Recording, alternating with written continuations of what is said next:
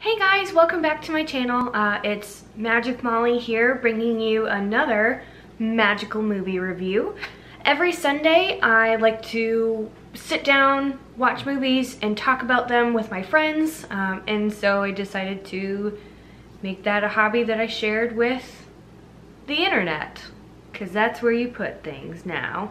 If you aren't already, go ahead and hit that subscribe button so that you can keep up with all of the magical movie reviews to come. And if you haven't been following along so far, all of my magical movie reviews in this series are following the Disney princesses. And we've been reviewing them in release date order. So last week we did Mulan, which was released in 1998. And this week we are moving on to The Princess and the Frog, which was released in 2009. So we're jumping over a decade into the next Disney princess film. So I have a ton of thoughts from just what I watched in the movie, and also a ton of just facts to bring you from my origin story research. For those of you who've been following along, you know I'm a huge nerd and I have to know where all of these Disney stories came from. So we'll be diving into that at the end of the video, so stick around for that. We will go ahead and get started. The way that I like to start these movie reviews is with a magical recap. Now, magical recaps are my way of reminding you guys of the plot if you haven't seen the movie in a while, or if you've never seen the movie, then you can kind of get the gist of what the story is about. And if you haven't seen this one, I definitely would go ahead and recommend that you watch it. It's a quick recap of the plot. Try to deliver it in about 30 to 40 seconds if I can manage it. I was trying to do them in 30 seconds or less, but that was turning into a ridiculously short amount of time. Mostly because these stories are getting more and more detailed. Like, when we're starting with Snow White, I mean, it's just like girl in the woods, like stays in a house with 7 dudes, almost die, but she doesn't, and then a prince saves her. Like, that's it. So those were like super easy to do in 30 seconds, but Princess and the Frog, can't guarantee that, but we will do it as quickly as possible. Yes, I did write it down, so I'm looking at my computer while I'm reading it because I just don't memorize these yet. Maybe in the future. And also, ain't nobody got time for that these days. Tiana's mother reads her and Lottie the story of The Princess and the Frog. Tiana's like, ew, that's gross. They go home and make gumbo with her dad and dream of opening their own restaurant, Tiana's Place. Cut to the 20s, and Tiana's working her ass off to make sure that that dream comes true for her and her dad, who didn't get to see it happen. A prince is coming to town named Naveen, and Lottie's having a party at her house to try to woo him. Tiana is bringing her food magic. Prince Naveen gets to town and meets Dr. Facilier, who turns him into a frog. Naveen makes it to the party but mistakes Tiana for being the princess since she is in the costume. They kiss and she turns into a frog. All hell breaks loose. Dr. Facilier is after Naveen for his blood. His shadows are tracking them down. They run into all kinds of frog/bayou mess. They learn that he can get a kiss from a princess and they will both turn human again. But they end up falling in love instead, and they would rather be together as frogs than not be together as humans. So they set off to live happily ever after in the bayou, have a frog wedding, kiss on the frog mouth, turn into humans again, and happy ever after. That wasn't bad. I see that that was one of my better ones. But that's about it. I mean, we're all pretty familiar with the Princess and the Frog tale. Disney just puts somewhat of their own little twist on it. And we'll get to the origin story, but there's a couple different origins that Disney's pulling from. So when I'm watching my favorite movies, I like to pick out magical moments that happen for me. These are things that really make me think, or I find really entertaining, or things that just give me the warm fuzzies. And there were so many in this film that I didn't even catch the first time I watched it. Right off the bat, of course, the intro song, which I believe is used at the Disney parks during one of the projection or the fireworks shows, just gives me the warm fuzzies of, like, the song is putting you in the mood for a Disney movie. The evening star is shining bright, so make a wish and hold on tight. There's magic in the air tonight, and anything can happen. Just the prologue music just automatically sunk me into, like, being ready to be washed over by Disney magic. So it made me a little, I'd say emotional is too strong of a word, but I was definitely really into the Disney music. And then another magical moment for me in the very beginning, what I didn't realize is that the directors for this movie also directed Aladdin and The Little Mermaid, and will direct Moana in a couple years when we do that review. And so there's quite a few Little Mermaid and Aladdin Easter eggs in there, which I find really humorous. And one of those is after they show the scene of them being children, young Tiana and young Charlotte, they like pan over New Orleans and there's like people in the streets and it's really showing you the culture. And there's someone shaking a rug and it's actually the magic carpet, and I didn't even notice that the first time, and I thought that that was super magical. I made Adam, I was like, where's the remote? And I like wanted to rewind it so that he could catch it too. I'd say that this is one of my favorite Disney soundtracks. All of the songs are so incredibly catchy, and make me tap my foot the entire time. Almost There, Friends on the Other Side, When We're Human, Dig a Little Deeper, like they're all just so good. And I mean, just Randy Newman is an amazing songwriter anyway. And I think that might be a little bit why I like it so much, because it reminds me, like the tunes and the beats are very Toy Story-esque, which I do love Toy Story a lot, and I love Randy Newman. So it's no surprise that I love the soundtrack, but the tunes themselves are good and the lyrics are all just so incredible and smart and catchy. Like it's easy to learn, but it has a meaning at the same time, and I thoroughly enjoyed it. Now my two favorite songs and specifically magic moments for me while watching the film, Almost There. I love that song. It melts my heart every single time. But not only is the song really good, but they switch the style of animation in the film to match the poster that Tiana's been holding on to her entire life, that's like a symbol of her dream with her dad of this restaurant that they were gonna open together. Like even in the poster, it's very like vintage travel poster, and has a whole life on its own. So when she and her mom go visit the spot of the restaurant that she wants to open and opens the doors, the animation like lights up the room and it actually changes to match the poster. So it's like showing her dream or her vision coming to life from her imagination, and her imagination of what it's gonna look like is almost rooted in the poster that she's been staring at for forever. So I just thought that that was so incredibly symbolic of, even though this is her dream now, she's still remembering it as a dream with her father. And the animators did a great job of like bringing that full circle, and like all aspects of that song and that scene are all rooted in just her dream and her like memory of her dad, which I thought was really special. And then of course, Friends on the Other Side is just a fantastic song. It's really, really catchy and very rooted in the whole like voodoo shadow man idea, and I think it was just extremely clever. And then to also have the homage to Dick Van Dyke when he's dancing with the little shadows is like a overwrite of Dick Van Dyke's dancing with the penguins in Mary Poppins. He does the same thing in,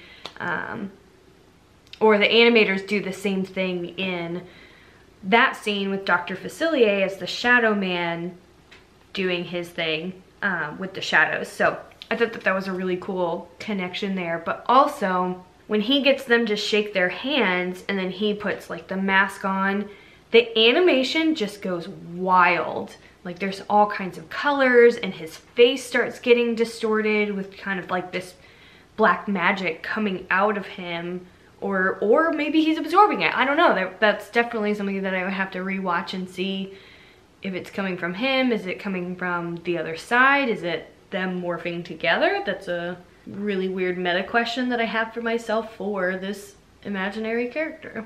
Just love the soundtrack so much, and I look forward to that song popping up like on my Spotify or Pandora playlists when they shuffle Disney hits. Another magical moment that I listed, which is really more of a magical character, is Lottie, or Charlotte, Tiana's best friend. Tiana's mom is hired often. She doesn't work for Lottie's dad, but he hires her as a seamstress to make her dresses and everything, and which are incredibly beautiful. Like, they pan over like 20 different dresses that she's made for her.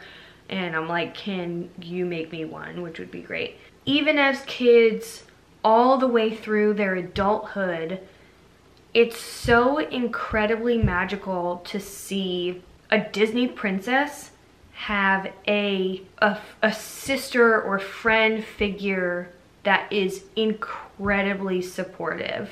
We don't really get that in any other Disney princess film so far. All of the girls or women that are the princess's age are either like evil stepsisters, or like the best friend from Pocahontas is like super skeptical and like not incredibly supportive of the situation, or it's more like judging Pocahontas but not really helping her. Like, you're not giving constructive criticism. Lottie is so incredibly warm and open to Tiana and wants her to have everything that she's ever wanted.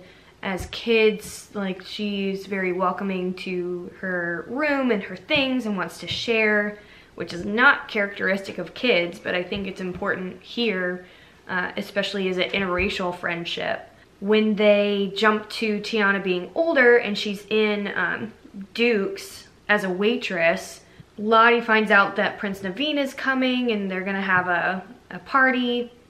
Tiana makes the comment of like, the way to a man's heart is through his stomach. And so Lottie's like, oh my God, of course, like, you have to make your beignets. I feel like in so many other stories, not even just Disney, but like, it would have been so easy for her to be like, please, please, please, will you make these for our party? She didn't even, she was just like, I'll pay you. She's like, will $500 be enough? Like, take all my money. Like, it's not charity. It's not like her asking Tiana to do her a solid. No, you're the best, and I will pay you what you're worth, like, for your services. And of course, like, she knows that that money would help her open her restaurant, and she wants to be really supportive of that. And I think that that's so incredible of her. Like, of course, Lottie is a spoiled brat, and I think she knows it. I don't think she's trying to hide it either. She's throwing away somebody else's money to do that, but I think it's just like, she knows that she has the means to support her friend in that way. And also, when they get to the party and Tiana finds out that she's not getting the restaurant because somebody else outbid her or whatever, like, she spills everything, and Lottie doesn't like miss a beat. She's like, okay, we're gonna go, Naveen, I'll be right back. Like, this is her opportunity to marry a prince, and she's still putting her friend first. The fact that she's putting her friend's needs and safety first before like her romance story with this prince that she'd never met before today. I love that. And then of course at the end, where Naveen and Tiana as frogs find Lottie and are like, you have to kiss Naveen before midnight and we'll turn back into humans. Of course she's like, yo, yeah, I'll marry you. But then when she realizes that Tiana and Naveen love each other, like it's true love, like she doesn't even put up an argument. Like, she's like, yeah, I'll kiss you and turn you into human. Like you guys are meant to be together. Like, duh. Like, I'll kiss you and turn you back into a human. Granted, it doesn't work and they miss the midnight mark, but that's beside the point. Like, it was still Lottie being so incredibly willing to give up her dream of just marrying a prince for her friend having true love, which is magical all on its own. Disappointed in myself if I, of course, didn't talk about Tiana as a magical moment all in herself. She's not afraid to speak her mind and stand up to her for herself. sometimes to a fault in that like she's a little guarded and it takes her a while to enjoy herself, like she works herself to death but for a specific dream, like she's very driven. And also I just think it's so incredibly important for representation for young Black women to have a Disney princess. I of course have enough representation, so I think sharing the love is more than overdue. And also I realized just as I was watching the movie that this is the first American Disney princess that we've had. So the fact that it's the first American Disney princess set in America, in New Orleans, with as much culture that's wrapped in that all on its own, but American princess and is also Black, I think is just a step in the right direction. I know that there's so many things that they could have done, that opportunities that were missed, but I think and this of course is my opinion, but I think I think it speaks volumes to what Disney's trying to do, and make up for lost time and also racist movies before. So I also appreciate Tiana's side of the friendship too. Like while Lottie is all over the place and super spoiled, Tiana is also incredibly supportive of Lottie's dream of finding a prince, and she doesn't shame her for that. She doesn't shame her for being more traditional or girly, like while they're so incredibly different, and Tiana's more like, I have this dream, I want to work so hard to make it happen for myself, and I know I have to work harder to make my dreams come true because of where I come from. She doesn't fault Lottie for that, and I think that that makes their friendship so much more beautiful in that regard. Another magical moment for me, while I know that there's a lot of scrutiny around Prince Naveen not being a Black man also, and Disney not being ready for a Black prince, I still think it's so incredibly magical that there is an interracial couple in a Disney film being represented. I think there just needs to be more attention pointed to that, because it's not really something that I ever heard anybody talk about before. I'm sure that there has been. The internet is a big place. I'm sure somebody's talked about it somewhere. I know that the actor Bruno Campos is Brazilian, so this is the first Latin prince that we're seeing as well. Enchanting efforts. So enchanting efforts are going to be things that I kind of just was left with question marks above my head about. I honestly couldn't find anything that I really didn't like about the movie. So really these are more of just like I could have used more of or less of these things. I didn't really notice it until we were almost done with the film. I want to understand why Naveen as a frog has teeth, but Tiana as a frog did not have teeth. Like she looked like a gummy old lady as a frog. So like, why is that? Why can't she have some teeth too? I don't know why that bothered me. Thankfully I didn't notice it, so I wasn't thinking about that the entire film. I didn't really notice it until maybe there was 20-30 minutes left. So it's not like I was stewing over it for too long, and it's not gonna ruin the movie or anything, but it just didn't really make any sense to me. So that brings us to the VMP. So the VMP is the person that I've identified as the very magical person, the person that brings the most entertainment or value to the story. And to be quite honest, I'm gonna have to pick two people. As I was thinking about the reasons and weighing the pros and cons for and against both of them, I realized that their pros and cons like go together really well. For my VMP, or my VMPs, I'm choosing Tiana and Lottie, both as individuals but as their friendship as well. For all of the reasons that I've already said, I just think it's so incredibly important to see an interracial friendship, especially for young women, and also see those friends supporting each other in the ways that they're able to, and just in a beautiful way. I think that their relationship in the movie is even more beautiful than the romance part of the movie with Naveen. And while I think that that's special and I'm so incredibly happy that there's an interracial love story here, something about best friend love like hits me right in the heart feelings. Like, I was just thinking about that the entire movie. Also, just as individuals, like Tiana being the headstrong, determined, hardworking woman, really going after her dream and knowing that wishing on a star is not enough, like you have to put the elbow grease into it, is so incredibly important for young women to see, but also to see that, you know, it's also okay to be super girly and of course, like, if you're not gonna, if this person isn't gonna work that hard, like, her goal is to be married to a prince, and that's fine too. Like, it doesn't matter as long as you're nice to each other and you support each other. Like, it doesn't matter what type of woman that you are. There's no wrong way to be a female character as long as they just are and get to be and get to exist and support each other. Like, I think that that's a beautiful thing. So I think their relationship to me is the BMP, and just as women, like representing women, different types of women, and representing how women can support each other, I think in this time, this day and age, is incredibly important. That brings me to my movie rankings, so where I put this in my list. I truly, truly loved this movie for all the reasons that I've said, but I think there's still going to be factors that play into making other movies stand out just a little bit more, and also just kind of personal connections to some of these films.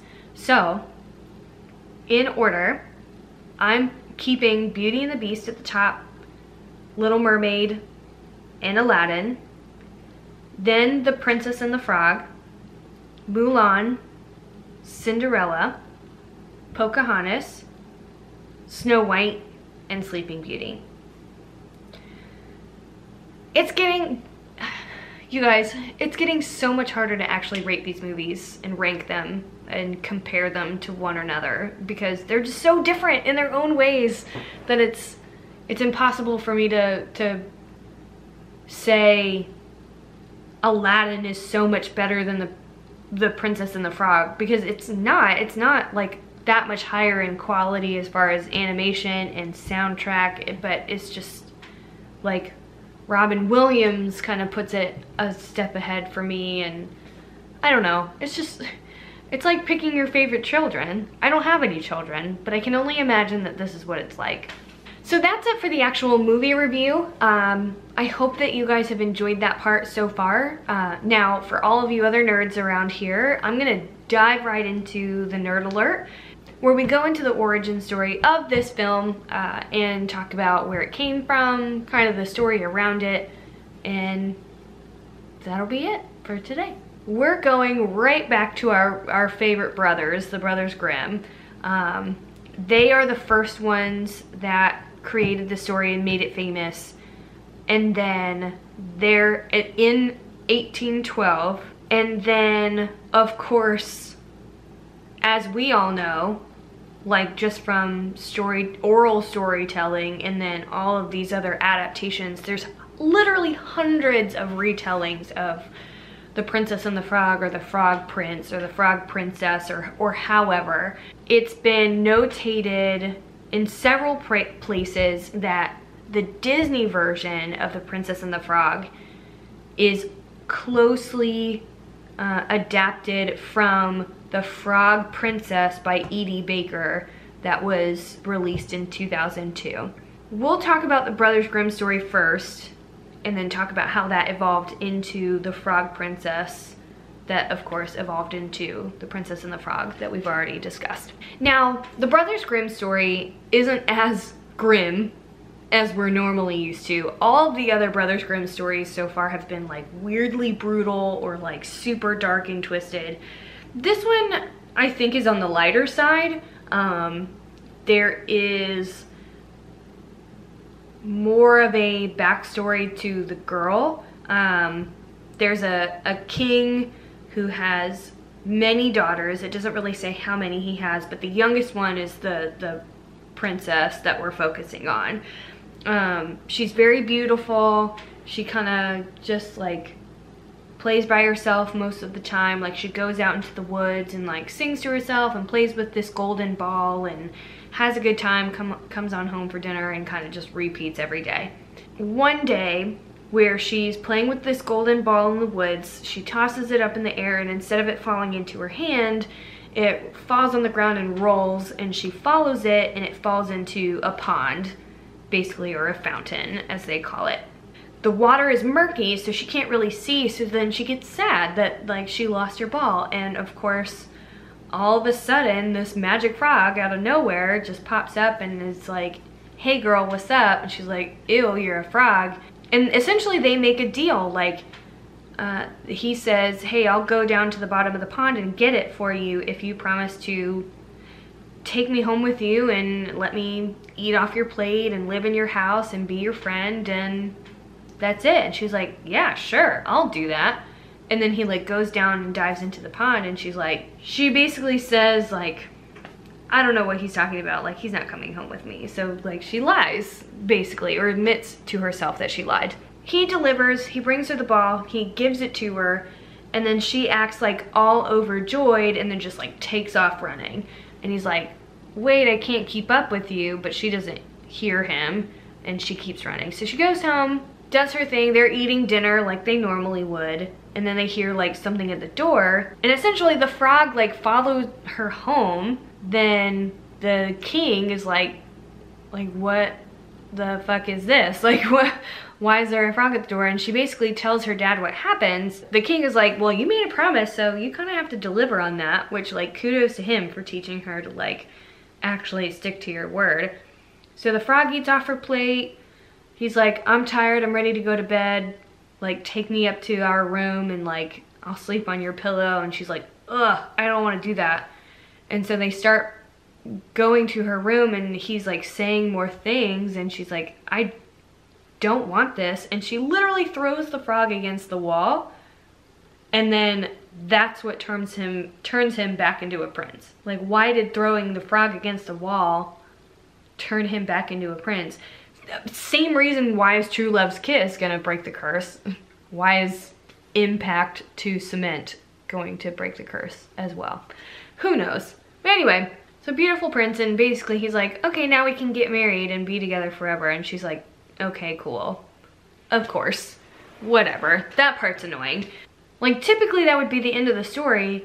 There's another part about a servant of the prince's called, his name is Henry. And Henry comes the next morning, like, to pick the prince up, and he's so incredibly happy. Like, he said, my heart was broken. And he said that he had bound 3 iron bands around his heart for fear that it should break with sorrow. First question that popped into my head was, do you love him? Are you in love with the prince? Is that why you're so heartbroken? Which would be cool. Like, that's fine. Like, you can love him. And then they're like on the carriage ride home, and they hear like these 3 pops, and it's like the band's breaking, and then like Henry's like just overjoyed, like his heart bursts with joy, literally, but like not death. Like it just like swells up like the Grinch and then breaks the bands around it. So that's like the OG story. That's where it's all started. I think that there was just some like romance novelist that probably washed it over with like True Love's kiss is gonna break the curse or whatever. But that brings us to the Edie Baker version, which is very similar in that there's a frog and there's a princess. The princess in this story is Esmeralda, or Emma, which in the original story we don't have a name. But basically she's to be married to some prince, and she doesn't want to marry him, so she kind of just like runs off into the woods and meets a frog. And the frog explains to her, like, hey, I was turned into a frog by this witch, but if you kiss me, then the curse will break, so she kisses him, and then in this story, she also turns into a frog.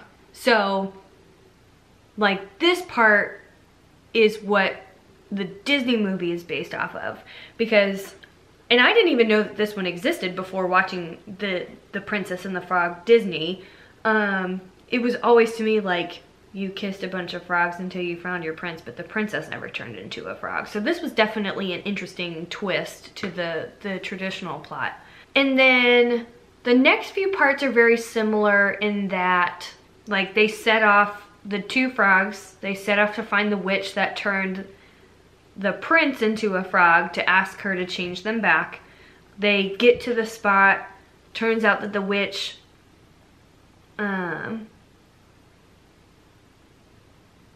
like goes missing, and this other witch has taken her stuff. Like, that part is a little tricky, but I can also see, like, essentially there was the witch that turned the prince into a frog. They go to her house. Another witch has taken over and taken all of her stuff, her house, her pets, her belongings. This witch wants to use these talking frogs as part of a potion to make her beautiful for forever. But with the help of some of the animals, like, they escape. They're gonna go, like, as plan B, go see the princess's aunt. During their conversation, they realize that Esmeralda was wearing the curse repelling bracelet that her aunt gave her when she was young to, like, ward off this kind of thing. But the trick is she's got to be wearing it and kiss him again for the curse to then reverse. But then she was like, oh, I think an otter stole it. So they head back to the swamp to retrieve it. Okay, an otter took your bracelet. They get to the swamp. Emma has to confront the otter. She convinces, somehow, like, through trickery, to convince the otter to give it back to her. They kiss. And then they transform back into humans and fall in love. There's a little bit more of a, like, sorry, there's a little matey. She's my little princess. There's more of magical elements to this versus, like, the other one. I mean, like, there's a curse, but, like, she throws them up against the wall and then that's it. Whereas this one's like, they kind of have to go on a hunt for the cure or to get the curse reversed, which is more of what, like, the Disney adaptation sounds like. And of course, both of them being frogs. But that's it. It's really those two, like, while the Frog Princess from 2002 is, like, what Disney is drawing their storytelling from, it's still important to kind of talk about the Brothers Grimm and, like, the OG stories too, like, where we can and where we can find them. And who's to say there was probably somebody else that wrote about a frog and a prince and princess and something before then, but we're going back as far as we possibly can with what time I have. But that's it. Again, I love this movie so much. I really enjoyed watching it again.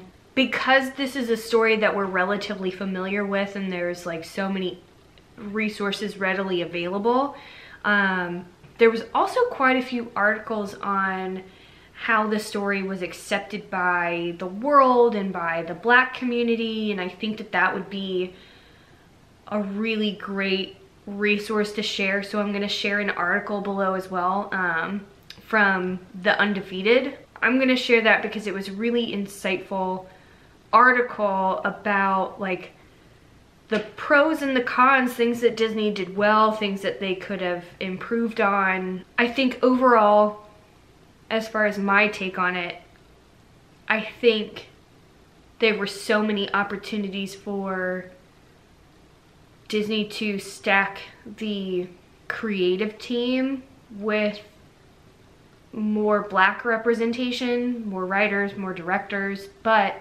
with that being said, through this article I found out, like, they pitched the idea to Oprah, and then Oprah had to have a part as Tiana's mom and heavily supported the movie, and they got animators from the Proud Family from the Disney Channel show to come in and help put a little bit more style and culture into the film. And they listened to people when they said Maddie is not an appropriate name for a young black woman. And I think that there were good steps in the right direction, but of course we can always do more. But yeah, I'll share the article because of course the ideas are not my own, and I'd rather you guys go straight to the source to read those and understand kind of the cultural phenomenon that is the first black Disney princess, because they made some really good points about like the studio and opportunities that it created for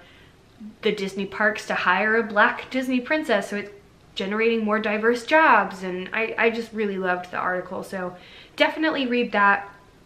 And if you guys have any thoughts, absolutely share. I want to make it clear that this is a positive space and that I only want to learn more and do what I can to really just grow and make the Disney community more diverse in the ways that I can.